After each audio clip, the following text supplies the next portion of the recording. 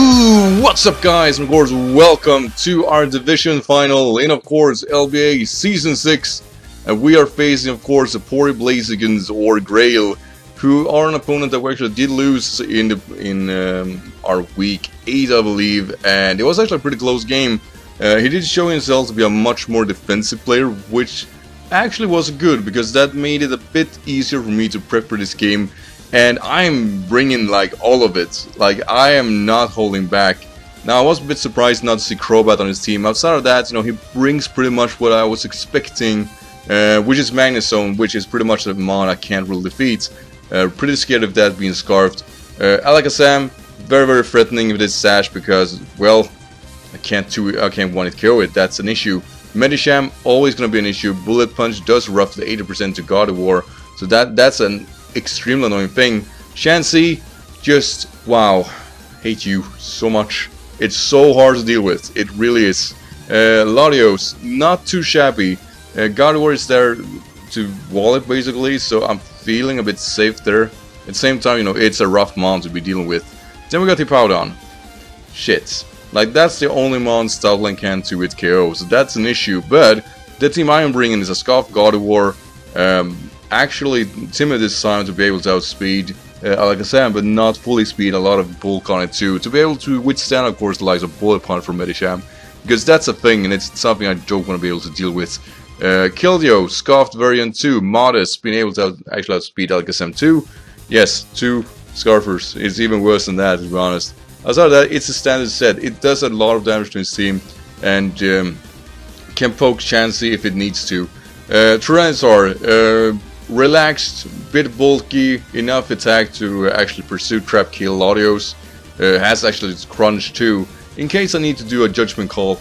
And other than that, I got Stone Edge and Ice Beam. And Ice Beam is there for Hippowdon. It does roughly 40% if it's a max defense variant, which is very likely to be. And I'm not going to rely on Sand for Stoutlands, but Sand is there. Thunderous, timid, max of course to be able to outspeed Latios.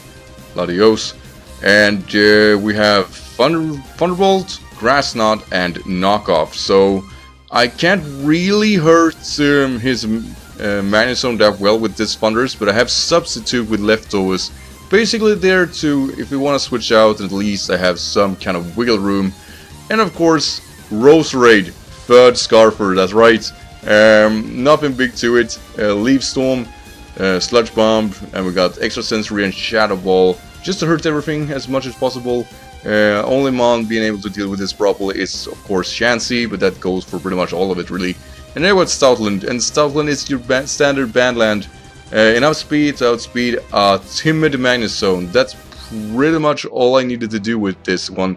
And outside that, I'm going actually to lead with my God of War, seeing that it's very likely to lead with the powder. I'm gonna go for rocks, and I can get some nice damage right on from the start. So with all that said, let's do this. So alright, from the get-go, of course, I have that situation here which I wanted. I actually wanted to go for Moonblast. I wanted to hurt him badly. I knew the chance for rocks was something he couldn't really deny. So we get that 50% hit, obviously. The special attack, yeah, not mattering. And we do trace, of course, the likes of his Sand... what do you call it? Sand Force. So anyway, leftovers might push him over 50%, but he's not saved by the Moonblast. Seeing that it's very likely for him to bring in Magnezone here, I'm actually gonna bring Folfe. Stoutland is probably my only bet here, because the only mons coming in on this is either Chansey or Magnezone. And yeah, I mean, that's the right call to make. So obviously he's bringing Seagreath, which is his Magnezone. I am very surprised he stayed into this, because this superpower does destroy him. And I was so sure he was gonna be scarfed here, but he's most likely Specs variant. And like I said there, I have enough speed to make sure I outspeed that in that kind of environment if it is timid. So he's gonna go to Buster here, and there is really nothing to do. Like, I don't have any proper switch in here. I really thought Thunderous can take a high jump kick, or I was rather hoping first for Fake Out and Substitute on a high jump kick, hoping eventually that he will miss. Or, you know, obviously I'm naturally outspeed. So yeah, that was the main process. I'm gonna see if it goes for high jump kick. I'll say, alright, resisted hit, awesome. Not so much, like this still kills me. Yeah, that's bad. I did not foreseen that, and that's a massive hit on me. But like I said there, we have enough bulk to take in and withstand, of course, the likes of a Bullet Punch. and I'm basically gonna go for Moonblast. Like, I know Chansey will come in, but this time I am out of option. I need this thing dead. If he's risky enough to stay in, I'm gonna get it. So he goes to Chansey. I was really hoping he went for Bullet Punch. I could actually take him out. That was the main idea. So anyway, Chansey comes in. As you guys can see, that's a nope. And I'm gonna bring Rose Raid here. Since I have Natural Cure and not Ignition, I can take away any status move here. And I'm gonna see, of course, it has Toxic. That's alright. I'm gonna decide to stay and go for a Sludge Bomb just to scout whether or not he has Thunder Wave 2. If I have ways of deal with me. But if it goes for Seismic Toss, that's good. That means that his is out of option. And I basically can... I don't have to worry. Like, my Stoutland has Facade.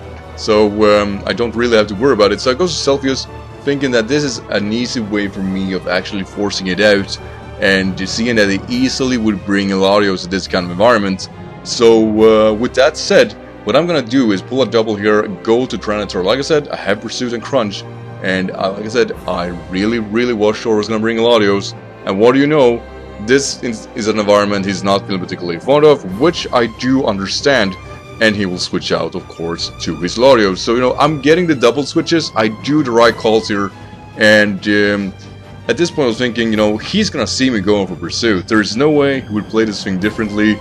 So I'm just going to go for Crunch. Like, if I go for Pursuit, I'm in a worse kind of options environment. I can't really deal with the Dracos, but it shows me Surf, and that's way worse because that is easily 50% on me.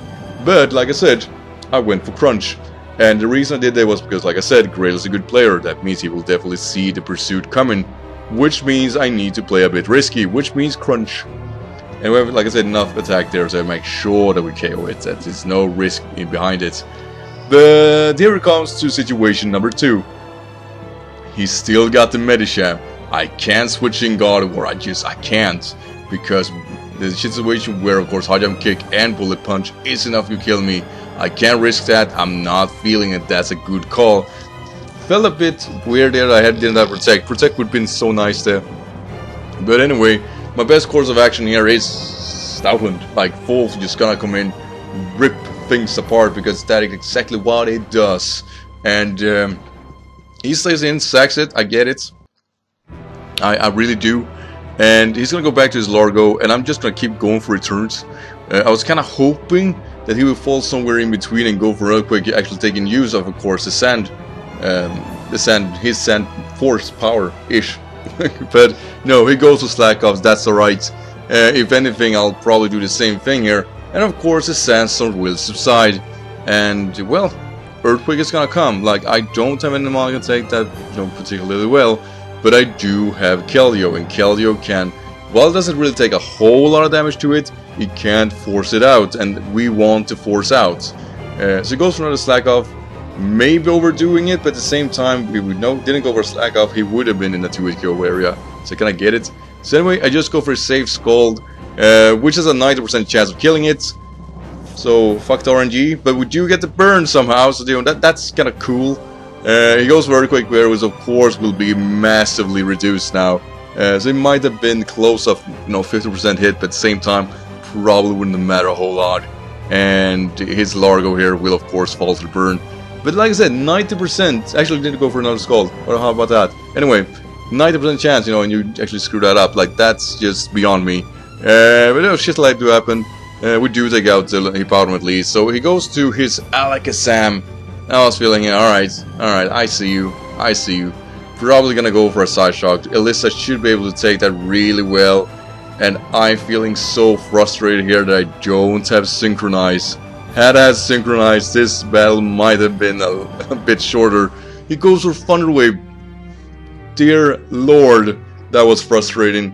But you know, at the same time, you know, what can I do, right? So he'll switch out, that's actually quite alright. He only has actually his Chansey and Alakazam left. I need to actually be able to deal with them properly. I do have 4 months left on my team. I go for Moonblast. Obviously, it's not gonna hurt. So I'm gonna switch out, hoping for Toxic Care to use the Facade. My favorite thing is here, he can't risk anything. And it's simple, since it did switch out with his Alakazam, shows me that he's probably Sash, not Life Orb, which means I can't live a hit. So yeah, I just go for return here. I was really hoping, like I said, he will went for a risky toxic. He didn't do that. As you guys can see, return does just about. I am no scared of a Chansey. Chansey got nothing on me. He got nothing on Folfe. And that's out of the way. Like, Chansey got nothing here. And his last spawn is, of course, the marvelous Alakazam. But with my 3 Scarfers left, the speeds here that Alakazam is representing is not a threat to me. But Grail does not know that. He does not know that yet. So at this point, you think he got the game. You think he got this in the bag. And, you know, in a perfect world, yes, I would probably not have been wheeling 3 Scarfers, because let's just face it as it is. It's insane, it's stupid, it's kind of weird. But it paid off. I've finally gotten this situation where it actually paid off. Obviously though, my Gardevoir is, of course, paralyzed. But I was thinking, I'm gonna give Alyssa a shot, because Alyssa can survive a Side Shock or a Shadow Ball if he packs it. But whether or not I'm fully paralyzed is up for debate. So, like I said, I know I can live the Shadow Ball. It doesn't, or at worst, it actually puts me at 1 HP. And, you know, what do you know, like, he puts me there. He puts me at the 1 HP area. But Alyssa is not feeling it, and she is easily the MVP of this game. And we'll wrap things up with, of course, the Moonblast. And that is a victory in the Scandinavian Stoutlands' favor. Oh, wow. You know, obviously, you know, we defended the title. Like, that's kind of cool, because, like I said, going into playoff, I knew I wasn't a favorite. You know, I had to have a rough season. There were a lot of things that wasn't working. And we still make it. Like, oh, it's so big. It's so goddamn big. But in all honesty though, like, I need to, of course, credit Grail in every fashion here. Because I had a major perk going into this match. I had faced Grail before this playoff.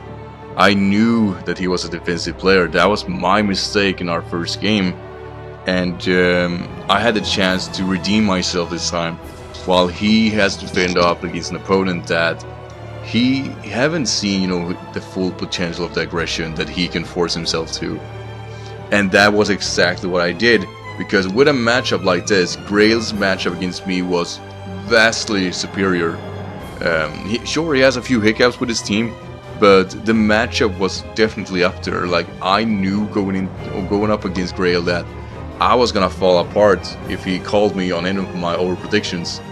And that is exactly what's going on. Like, when he loses Magnus Zone, that I said to my fiance when I was playing the game, like, that's big. That's way big, because Magnus Zone ripped me apart. And not being forced to worry about that was big. Very big indeed. And this was pretty much anybody's match. Like I said, had Grail made any of those predictions right, I would have been pushed so hard back that I would never have come out on top. And I am fully aware of that. Grail is an extremely good player. While this match does mean that we obviously win our division, like, that's really cool, and we have the LBA finals next week. But I will be honest and say that he won our first match. You know, we're evened out, and I think this battle shows that too. Grail is an extremely good player, and I think the team looks the part. And the only reason I win is because I was playing a risky game. I needed to do it. I knew what kind of power I was facing. And Grail is an extremely good battler. So, you know, we win, I do believe, 2-0, which is, you know, that's okay. It is a very short game, of course, just because of that aggression in mind. And having 3 Scarfers, it's a nightmare. It's actually kind of hard to play with 3 Scarfers, because you are shut down easily, and I don't like it. I really don't like it. But that was the game I had to play, and I think it worked. It did pay off, and I'm glad with the result. I will say to Grail, you know, had you won this game, I would have not minded that one bit. I made it way longer than I was supposed to, and it looks like, you know, I can grab the title now, which is wow, why?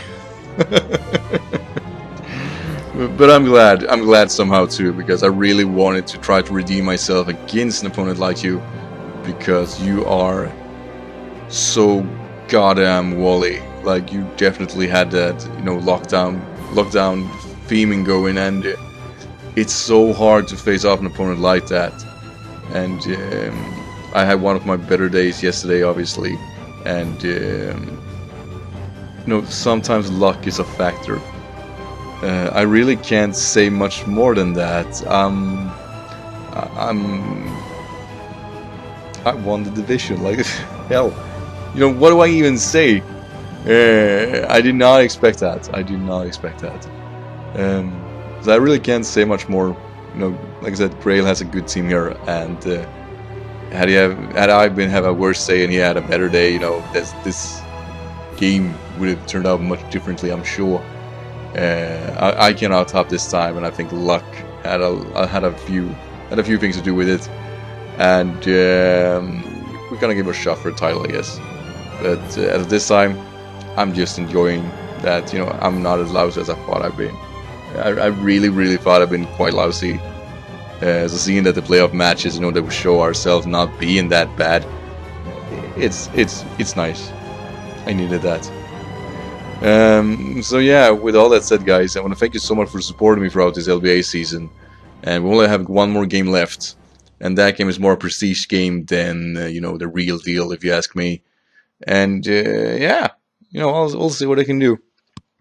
So with all that said, I want to thank you everyone for watching. I hope you enjoyed this match. It was a very short one. I'm sorry for that. I needed to make this game short. I couldn't withstand this matchup. I couldn't. So like I said, I want to thank everyone for watching. I want to thank Grail for this incredible game. Good job, buddy. And I'll see you in the LBA finals next time. How cool is that? So anyway, guys, long outro. But I just had so much things on my mind. I want to thank everyone watching. I think I said it 3 times now. Take care, everyone. I'll see you next video. Until then, take care. Bye.